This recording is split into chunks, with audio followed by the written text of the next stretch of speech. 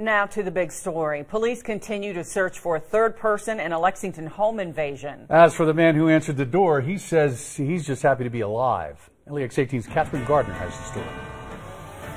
I was down with my head, and that guy was standing there with that gun right there. So I was like, I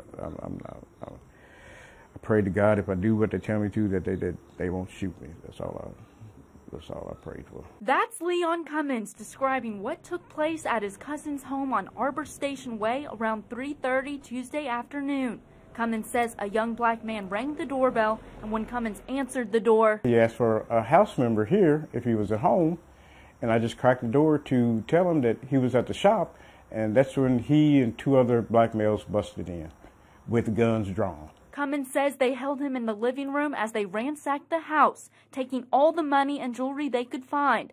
Cummins says he was paralyzed with fear. I figured they were going to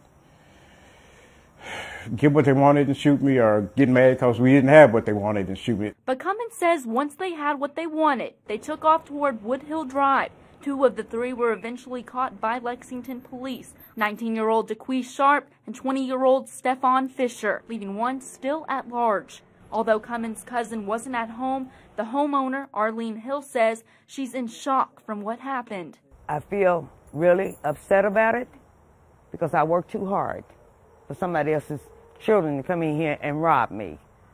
And I feel like everybody needs to have a gun in their home to stop things like this. I thank God that they didn't hurt Leon or hurt my son if he had been here. Covering the news in Lexington, Catherine Gardner, LEX 18 News.